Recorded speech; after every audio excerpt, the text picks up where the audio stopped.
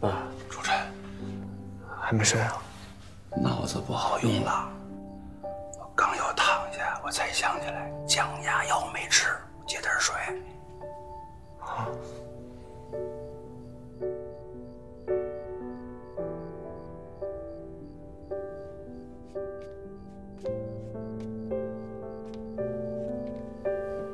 听你姐说了，你跟几个小伙伴创办的公司遇到困难了，卖了。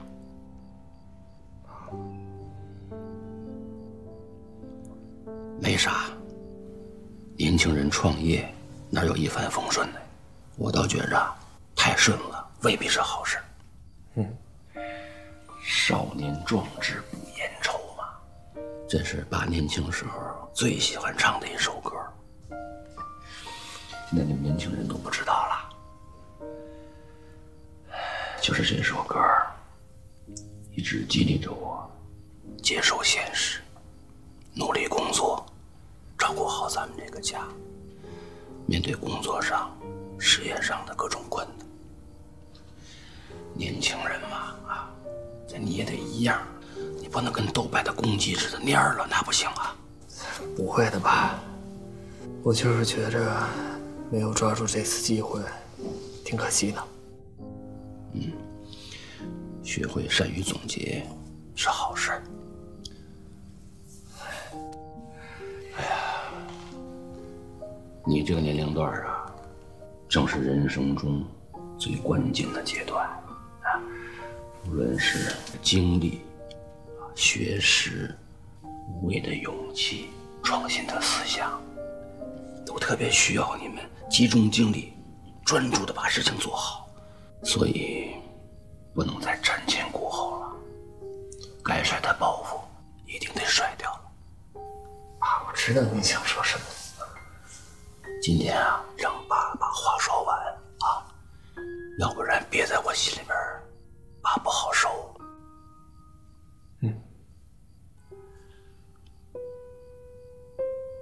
老叔啊，你为这个家付出的太多了，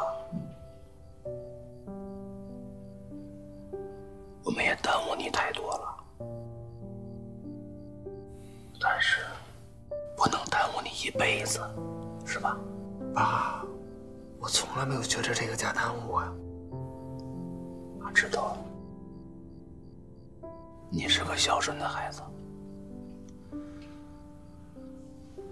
从小就承担了你同龄人无法承担的责任，还有压力。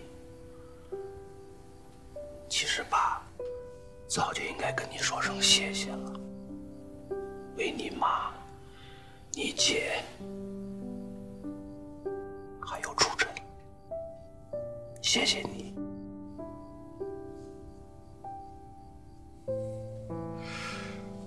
现在好了，你看爸马上就退休了，你姐工作也很稳定，情感也有归宿了。人是有点毛毛躁躁的，但是本质不坏，识大体。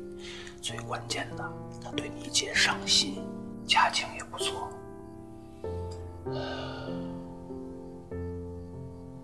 你妈呢？现在这个病情也很稳定了，所以我就想啊，咱们都想想啊，找一个特别恰当的、合理的理由，让你能脱离开这个环境，专心的搞自己的事业。这样的话，我跟你姐心里边也能好受一点。我姐也这么想啊。她当然也希望你有出息，有好的发展。哎呀，你们两个从小一起打打闹闹的，长大到现在，说心里话，我们心里边就拿你当作是楚晨了。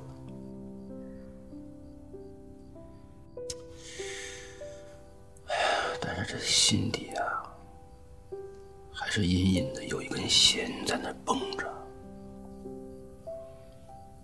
早早晚晚你得做回你自己呀，不能一直永远的这样下去。我明白了吧？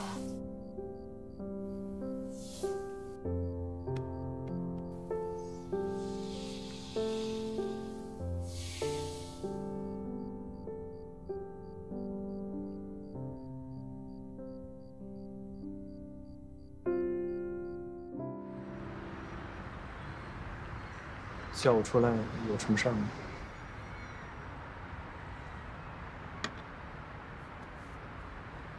我知道你把新兴公司贱卖给了我爸，我也知道你公司不止这个价格。我更知道，我爸清楚你跟楚瑶之间的关系，才让楚瑶负责这个案子的，为了就是妨碍住你的手脚。鉴于亲情关系，向他们妥协。我不否认这个做法很不道德，甚至，哎呀，可能啊，这个就是生意，生意人呢首选的就是利益，所以我对我爸的做法不妄加评判。但是我个人还是要向你道歉的。你不用对我表达歉意，这个决定是我自己做，我不用问你。那就好。不过，我还有一个疑问。说，这个家对你来说真的就这么重要吗？毕竟你不是真的出尘，你已经做得够好，做得仁至义尽了。你说你为了这个家放弃自己辛辛苦苦创造的公司，甚至放弃你的梦想，还有你的事业，你这么做值得吗？我可能很难让你理解这个家对我而言的重要性，但是我并没有因为这个家就放弃我的事业和理想，我会把我的事业继续做下去。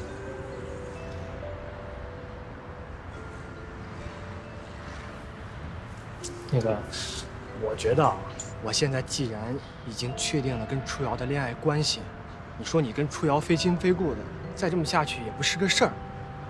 我认为你现在的侧重点应该放在重新创业上，把更多的精力放在你的事业上，对不对？这样对你好，对我也好。不过你放心啊，以后楚瑶还有楚瑶的父母，我都会照顾得很好啊。毕竟以后这个家也是我的家。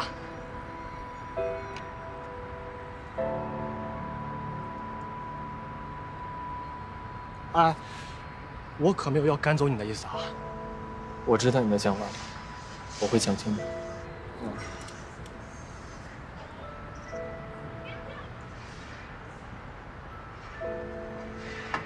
罗叔，这到底怎么回事啊？我不是说好了一起奋战到底吗？你怎么突然改主意了？大乐现在还在北京搜集证据呢，以他的努力是有可能挽回我们损失的。500万收购我们的技术，现在来说，已经算是一个不错的价格了。大家努力这么久了，总该有些经济上的回报吧？我不能再这么耗着大家。但还是很抱歉，没能用到资，让大家继续再把技术做下去。对不起。哎，你别走呀！你去哪儿？我去找房子。你找房子干嘛呀？我可能要搬出来一段时间。搬出来？你家里到底怎么了？没事儿。哎，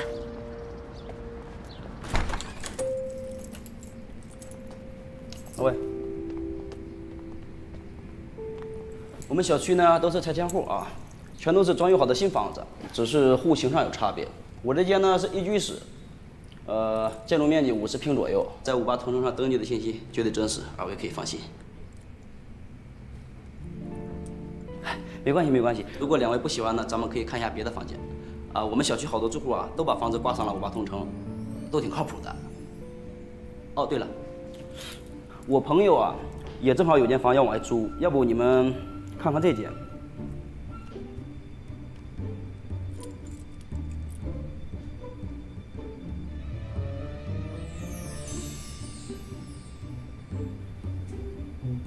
你看看这个吧。怎么样？看看这间呗。行，那个我一会儿跟我朋友联系一下，你们直接过去。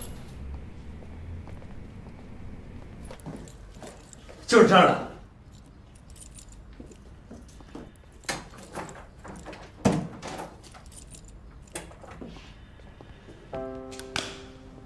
这儿呢，就是你们在58同城上看到的那套房子。哎，这里面呢是一个厨房，里面水电暖一应俱全。这个呢是一个卧室，别看就10多平米，关键啊，它里面那个飘窗绝对符合你们年轻人的口味。怎么样？想必啊，周围的很多新小区的房型和他们的整体装修风格你们也都看过了，但是跟他们比起来，我这儿地理位置，交通设施，包括整体规划上来说，都是相对合理的。当然，我这个房子的房租啊，跟他们其他房子比起来是非常实惠的，整体性价比它是最好的。怎么样？要不能不能接受？你们考虑一下。可是这儿什么家具都没有，你这到时候得往里买多少东西啊？这个呀，您尽可以放心，我呢那儿有一些2手的家具和沙发，我完了给您配上，这不就得了吗？就这儿吧。好嘞，那我就尽快去准备合同，啊。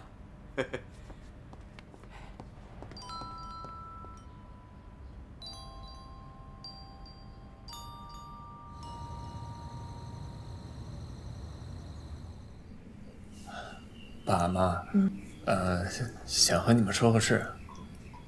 什么事儿啊？说吧。我想搬回学校住。搬回学校住？啊。为什么呀？你是学校最近事儿有点忙了是吧？啊，对。这不嘛，最近要考试了，来回跑也不太方便。你这也太突然了。你关键你到学校去住，你吃不好住不好的。不能啊，人家都在学校住。再说了，我都没怎么跟我们舍友一起待过。我觉着可以，都长大了，让他们单独的生活一段时间，对他们有好处，锻炼锻炼。我同意啊。我不同意，这从小到大就没在外边住过。妈，这不也是为了学习吗？您就答应吧，啊！你说一群大小伙子在一起，这衣服都不会自己洗，你让我怎么放心啊？妈，让他每星期拿回来，我帮他洗。就这么惯着吧，你们一个一个的。李杰同志，我觉得你呀，你不能老把他们护在你的翅膀底下。他们得长大，他们得飞呀，让他们翅膀自己硬喽啊，是不是？你得放开手，让他们自己去飞，啊？那这既然都已经决定了，唉，我去给拿床新被子。这怎么就这么突然呢？走，你跟我一块儿啊。好。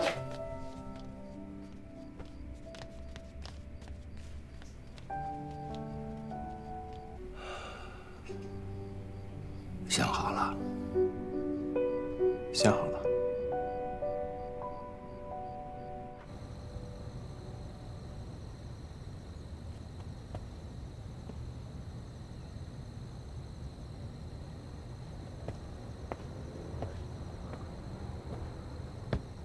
想什么呢？没什么，出来透透气。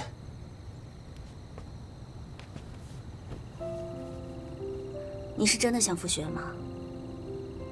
是啊，干嘛这么晚？我是担心你因为新艺科技的事情，所以……不就是创业失败吗？大不了从头再来呗。那也没有必要非要搬回学校去住吧？换个环境也能重新整理一下心情。再说了，我也不是小孩子，不会因为这种事情就自暴自弃。你能这么想最好了。那你以为我会怎么想呢？我是怕你因为新艺科技的事情太消沉了。害怕妈看见，不想给家里添负担，所以你才走的。没错，我就是这么寻思的。臭美了你！不过乐叔，说心里话，看到你这么乐观，我还挺高兴的。你呢，就去好好上学，如果有时间休息的话，就回家里来看看。嗯。可是，家里这边你就放心吧，咱妈的病情最近都很稳定。再说，你这是去上学，又不是不回来了。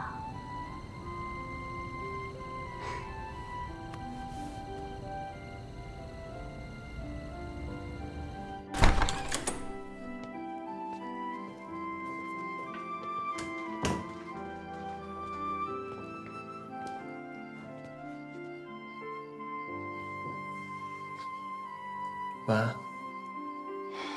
晚安。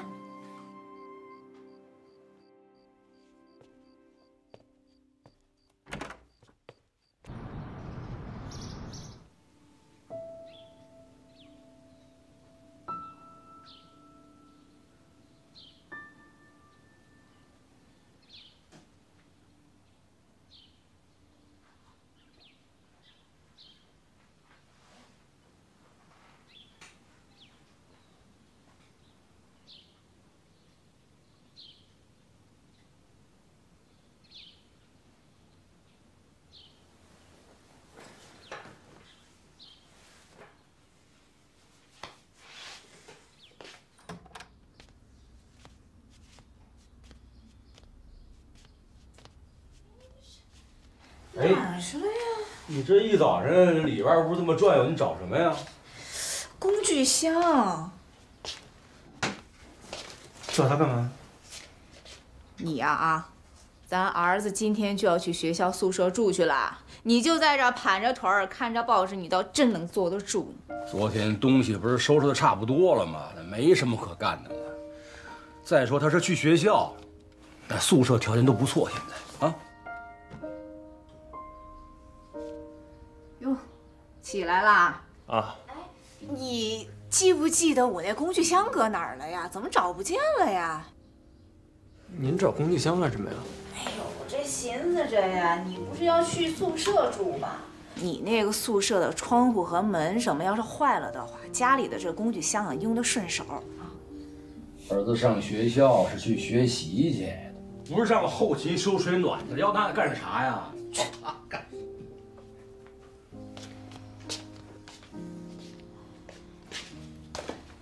哎呦，你们一大早上吵什么呀？哎呦，这是起来了呀！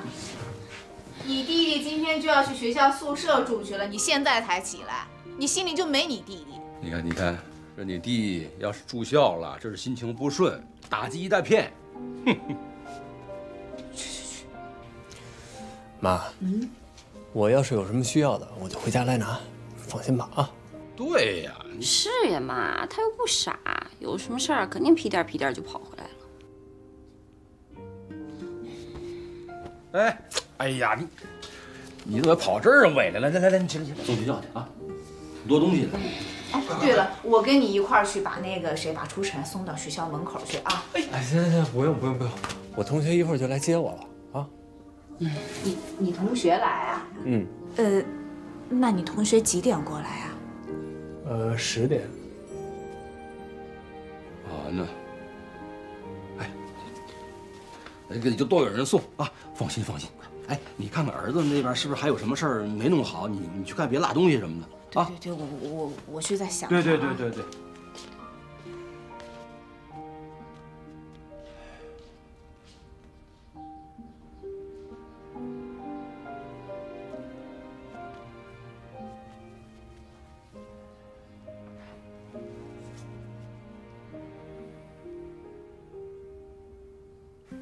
到了学校那边，也按时吃饭，尽量少熬夜啊。放心，好好团结同学。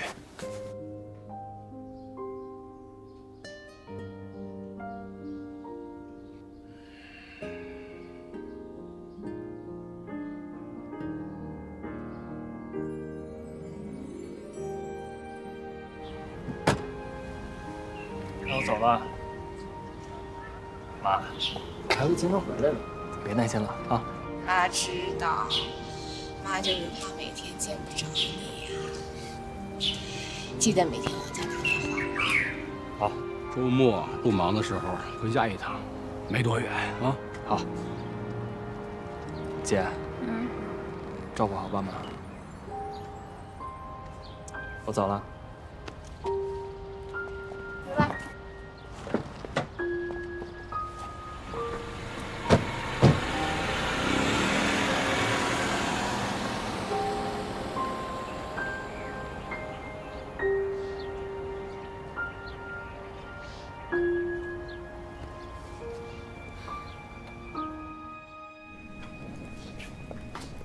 哎，你说你放着好好的家不住，跑这儿干啥来了？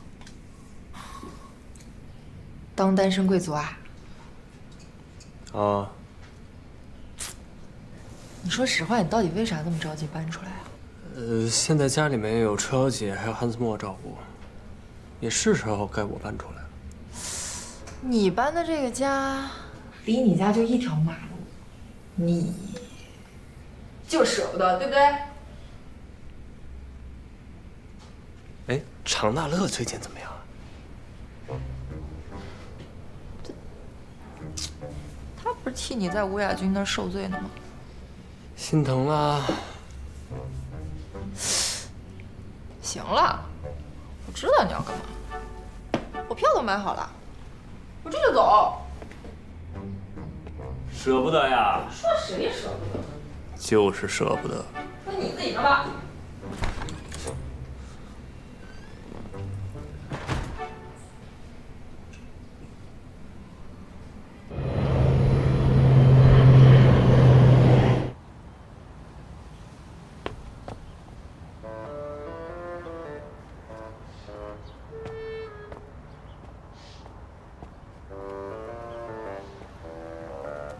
你怎么来了？我来督促你啊。怎么了？不行啊？行，怎么能不行呢？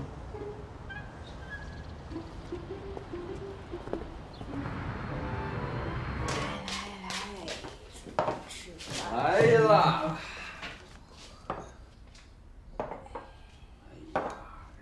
朱晨不是回学校了吗？你这看我这记性。妈，他只是回学校住了，又不是不在杭州了，你别这么伤感。就是，你妈呀，就喜欢小题大做。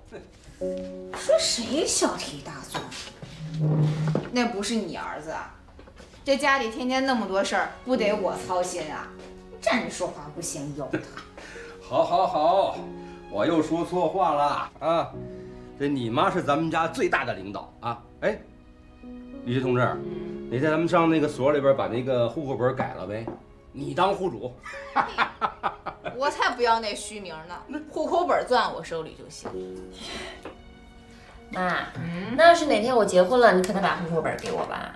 哎呀，这事儿你可得好好跟你妈溜须溜须啊，要不然她攥着那户口不撒手的话，你就在家里边当老姑娘吧。说谁老姑娘呢你？哎，什么时候登记结婚啊？啊？妈，没有的事儿。咦，你刚才说的，你怎么计划的？你跟妈说说啊。我瞎说呢。出城回来了。洛叔啊，阿姨好，叔叔好。哎，你来的挺是时候啊。那可不，闻着味儿来的。来，这点踩的好，来，快坐下一块儿吃饭啊！你看看，啊，这碗筷这不用上了吗？是不是？我妈忘记我弟回学校了，多拿了副碗筷。啊，阿姨，初晨回学校了，不还有我呢吗？初晨的碗筷以后我来用，剩饭呢我来吃。您呢，别把我当外人，就当自己的儿子。有什么事儿尽管开口，我随时候着。好小子，能有什么事儿啊？只要你能来，阿姨就高兴啊！来，谢谢叔叔。多吃点。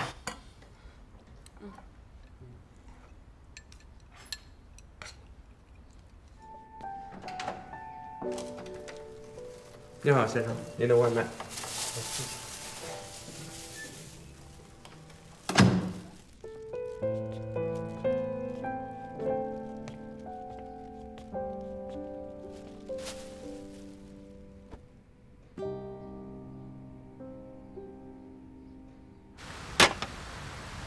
李洛书把公司给卖了。 他也不是这种风格的人啊！我走之前，他还信心满满的要继续跟吴亚军拼下去，这怎么转眼就把心意给卖了？哎，你说他这算不算是背信弃义啊？我这回北京搜集证据，我还有什么用啊？我什么背信弃义啊？你说话怎么那么难听啊？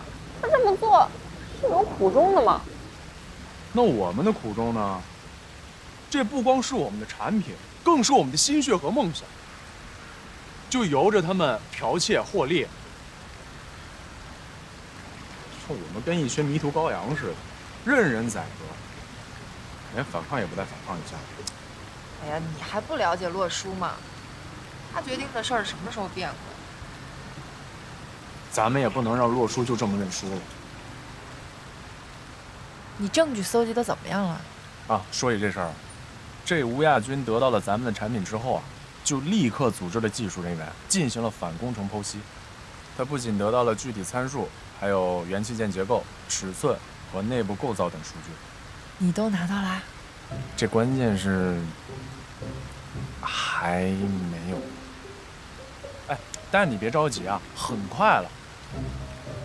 只要我一得到这个证据，咱们这场官司一定能打赢。 到时候啊，咱们就能挽回新义科技，挽回咱们大家共同的心血，还有挽回李洛书。挽回什么呀？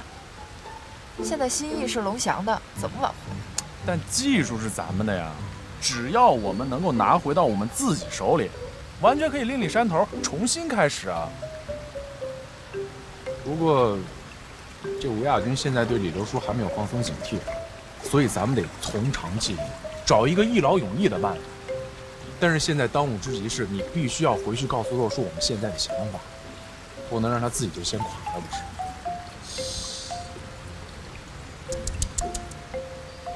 程德乐，我是不是得对你另眼相看了？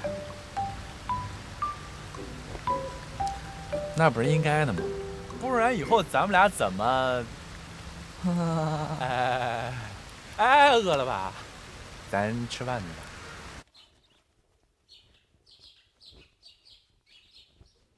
吧。哎，阿姨，我来弄就行了。不用，没事，您别管了，我来。你说这每次出生不在家呀，你就帮忙过来照顾我这个老太婆。阿姨，您可不是老太婆，您还年轻着呢。好。阿姨，哎，您就在这坐着吧，您去那休息会儿啊。行，那就麻烦你了。没事，阿姨，您别给我客气了。哎呦，哎，阿姨，您这怎么了？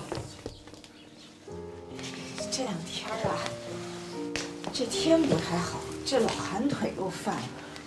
没事。啊，阿姨先坐着，哎，喝点水。 你快别忙了啊！这什么，阿姨，我先把衣服晾完。哎，晾完之后呢，我给您按按。哎。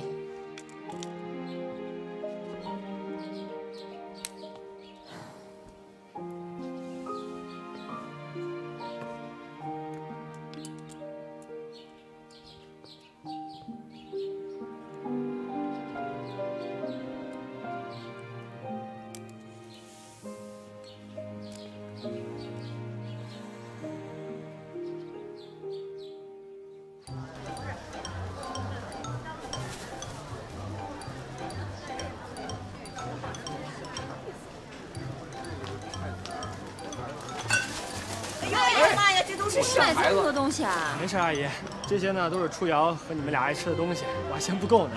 哎呦，这得吃到什么时候啊？一天吃不完的我们吃2天，2天吃完了总有一天吃完的。浪费了，买多了都。没事，叔叔。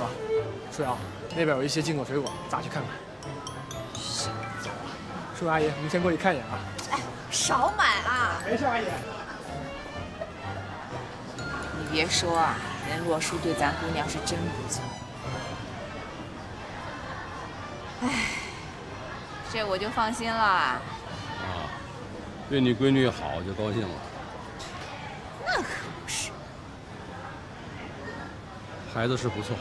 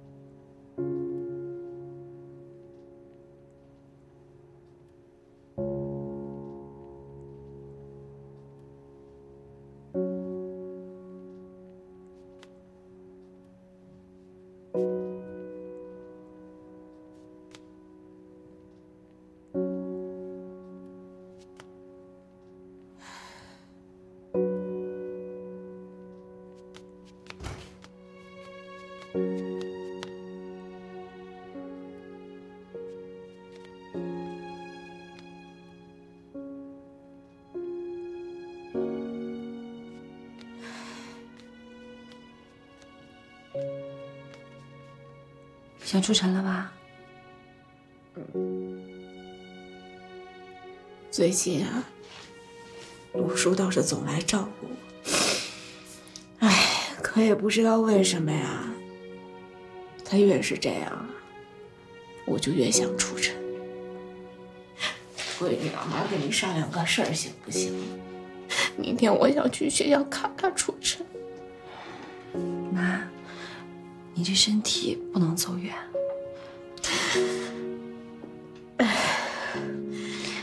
这样，这几天我抽空去看看吧。我告诉他，让他有时间了就回来。好。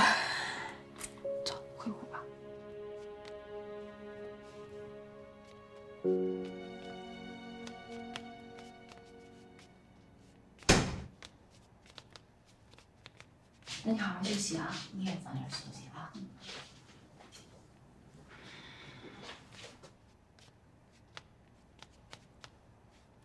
你妈又想你弟弟了。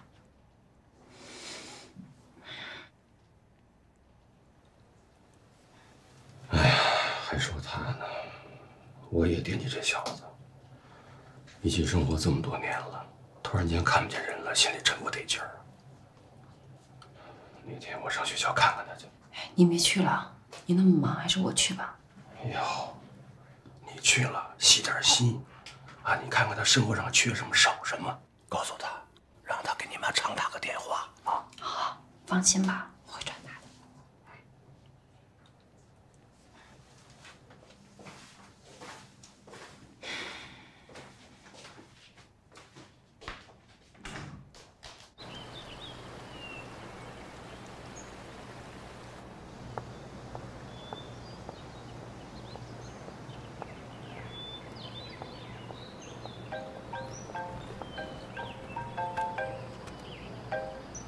喂，来，楚瑶，快下来吧，我们约好今天去约会的啊。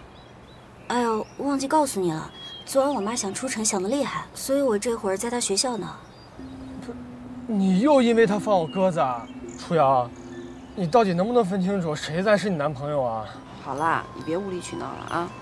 我已经到了，晚点跟你说。嗯。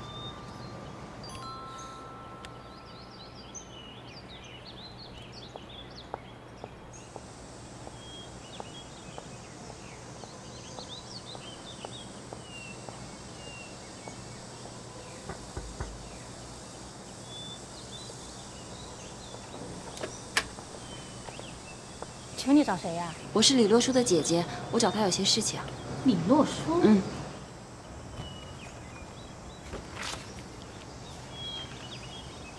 是13级电子信息系啊？对，没错。不过他已经休学了呀。他没复学吗？学生复学我们都会收到通知的，况且他也没来报过到啊。哦，好，谢谢啊。不谢。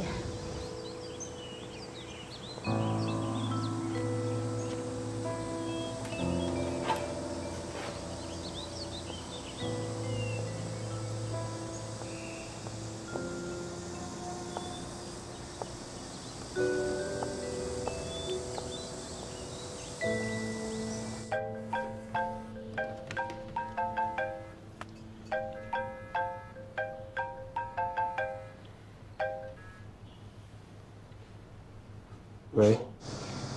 喂，陆叔，你现在在哪儿呢？我在宿舍。哦，今天周六应该没什么课吧？要不要中午一起吃饭啊？哦，好。行，那我们中午学校门口的饭店见。好。嗯。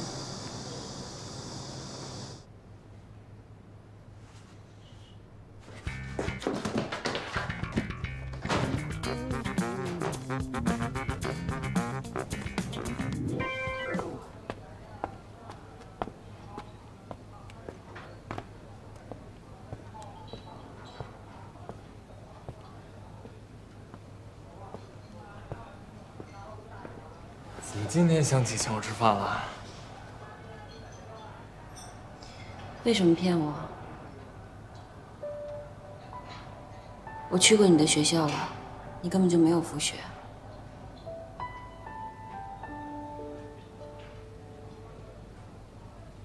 罗叔，就算有什么事情你不方便跟爸妈讲，你都可以跟我说。再说了，爸妈他们都很想你，都催着我让我来看你。你也知道，我公司已经没了，所以我需要一定空间好好想一想，之后该怎么做。现在家里面有你和韩子墨照顾，我也放心。所以，既然你都决定了，就这样吧。那你好好照顾自己啊。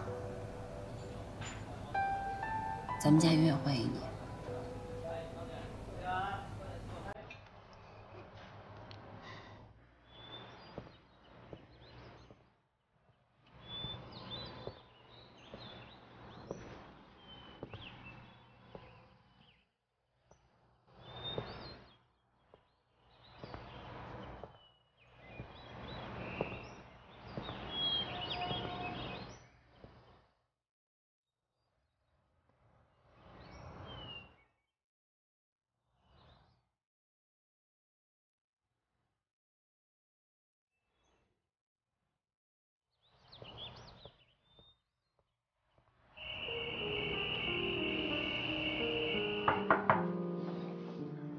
来啦！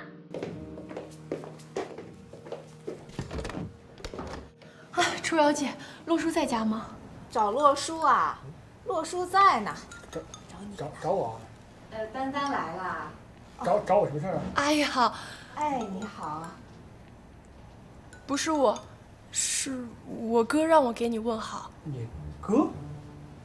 啊，对。你是来找我的吧？啊。正好我要出去买东西，你陪我吧。我先出去了啊。哎。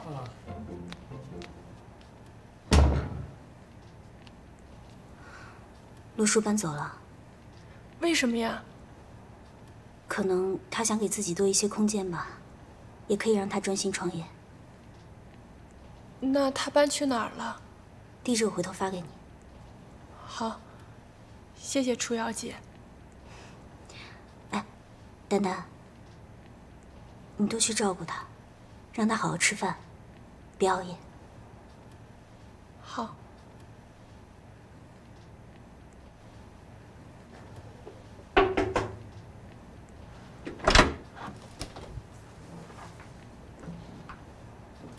你为什么搬家呀？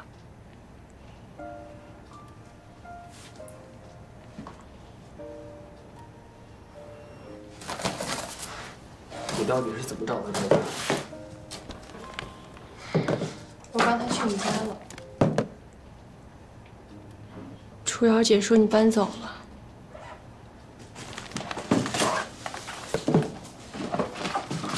为什么呀？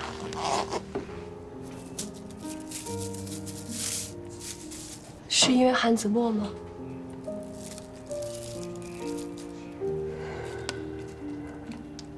我离开家的原因有很多，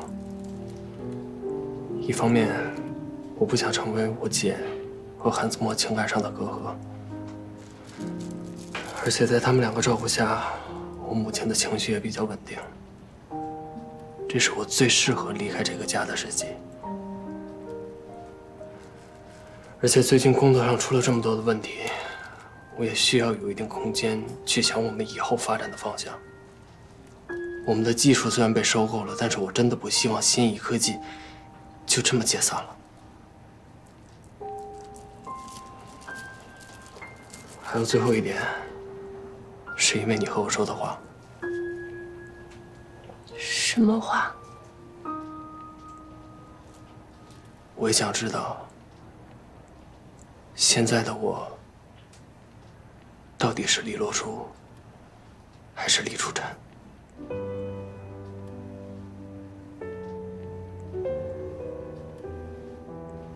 吃饭吧。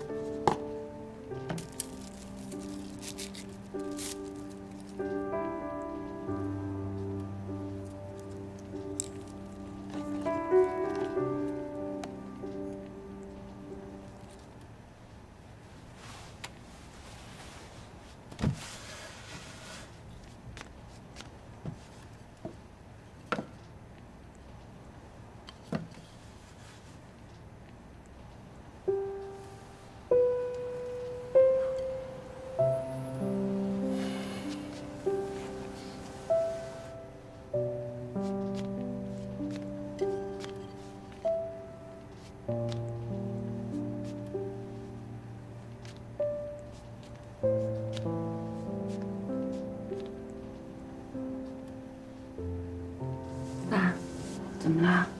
想论述啦？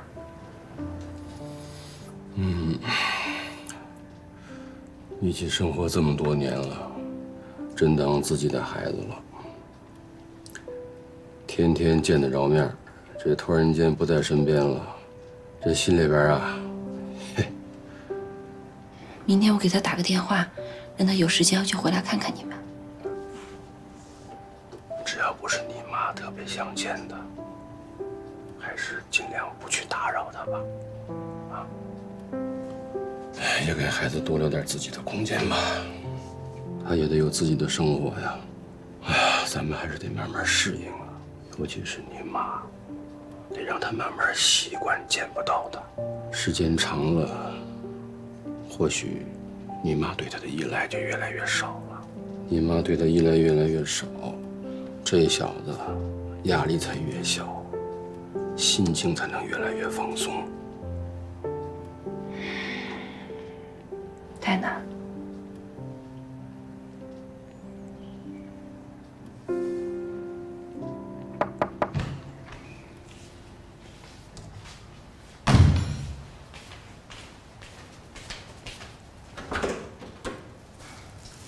你怎么又来了？拿这么多东西干嘛呀？我把我能想到都给你买了，你别跟我客气啊。你肯定没吃早餐，我一会儿给你做啊。哎，真不用，谢谢你，谢谢你，姐姐，不用啊。别呀，有免费的保姆不用。这么好的事儿你知足吧。对了，我做西餐比较拿手。楚瑶，饭好了，快起来了啊！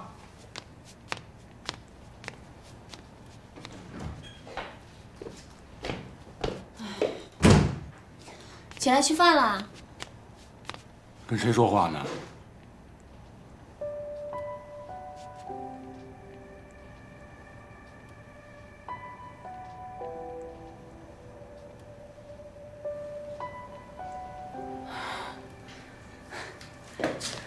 吃饭吧，吃吧。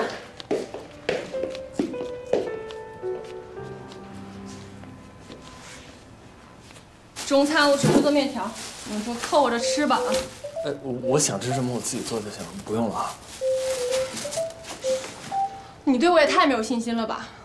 我今天要是不给你露两手，我就把我的名字倒过来写。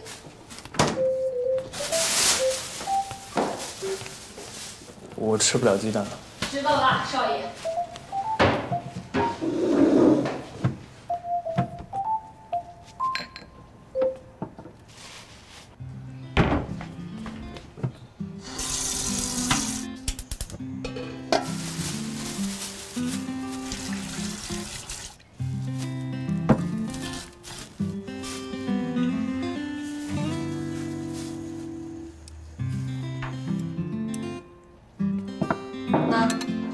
尝尝，看看味道怎么样。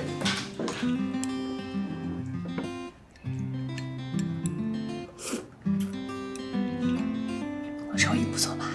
嗯，没想到你做面还挺好吃的。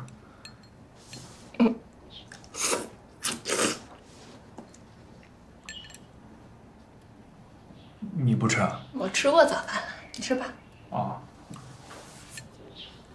这个是我在国外的时候一个上海阿姨教给我的，幸亏我会做面，我才没在国外饿死。你想不想学？回头我教你啊。哦。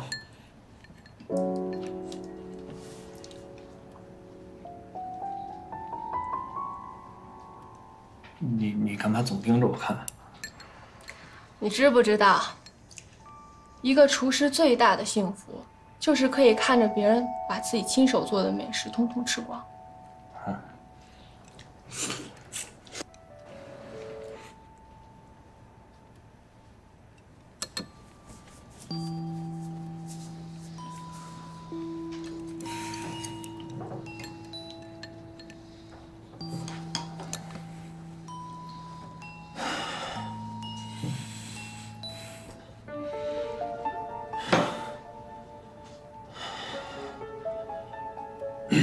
你这面里有鸡蛋吗？我没放鸡蛋啊。你这怎么了？你别吓我。哎，陆叔。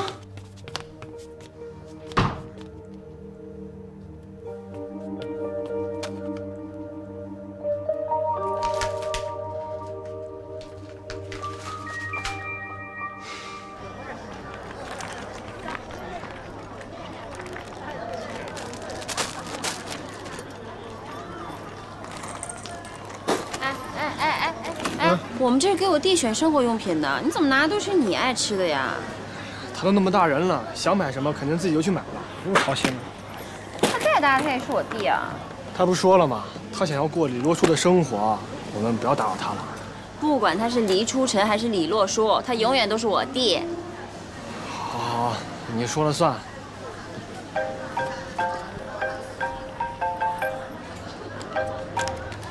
喂，丹丹。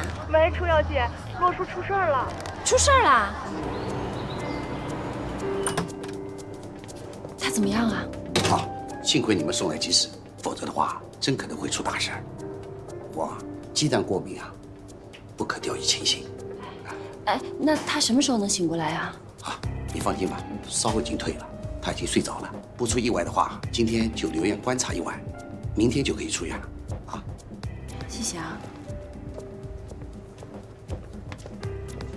楚瑶姐，对不起。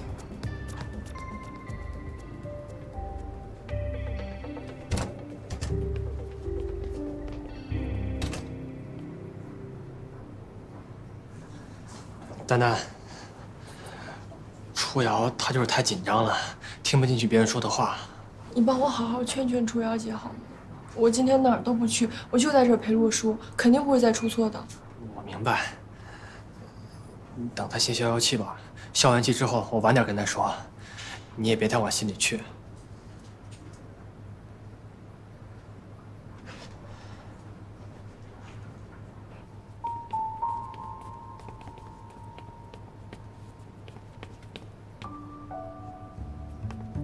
楚阳，人家丹丹也是好心，你干嘛非要把她关在门外呢？他连洛叔鸡蛋过敏都不知道。把他毛手毛脚的，再出什么差错？这里是医院，有什么怕的？这什么意思啊？医院我就不用管他了？不是，为什么我每次提到洛叔的时候，你反应就这么过激呢？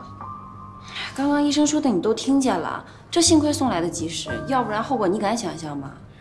你又不是他保姆，难道你24小时照顾他呀？我是你男朋友，为什么看不出你对我这么伤心呢？好了，韩子墨，我弟的醋你也吃，可就没什么意思了。他是病人，跟病人计较什么呀？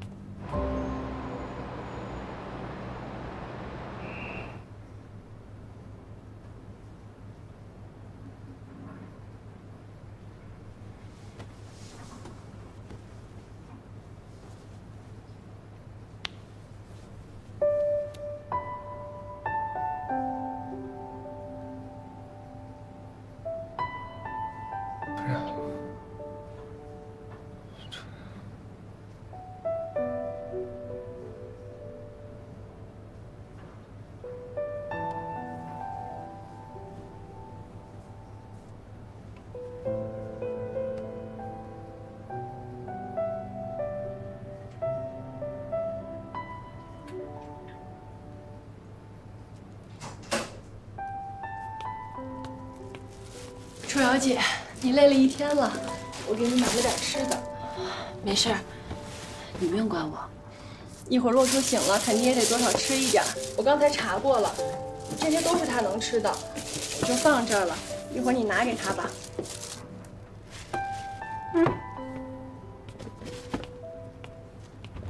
丹丹，